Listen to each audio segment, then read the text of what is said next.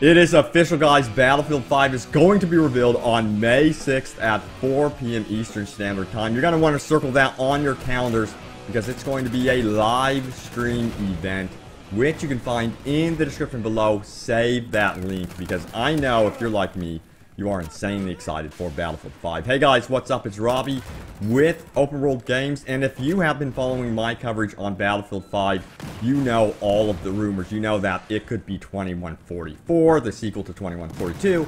It could be an Armageddon-type game set in the future. It could be based in America. Or it could even be World War I. Now, we haven't heard about a World War II rumor. That's the only rumor we have not heard about, which is really strange. That's the one I want to see. I want to see World War II. That's just my opinion. Let me know what you guys want to see. But we will be finding out what this game actually is on May 6th. And I would expect, you know, a full-blown trailer. Hopefully we see actual gameplay from a demonstration. That'd be really cool. I don't know if it's going to be single-player or multiplayer. You know, they had a poll about Battlefield if you guys would like to see single player continue or if you would like to see DICE as a team focus on multiplayer, and they got to be really careful with that one after the reception of Star Wars Battlefront with how they dropped the actual single player. So I think that they will go after single player, of course, with Battlefield 5. And you also have to consider the competition this year is going to be more fierce than ever. We've got Call of Duty coming out with some remasters supposedly for Modern Warfare and Modern Warfare 2. That is going to be crazy. And then they're going to have something called Infinite Warfare as a package together.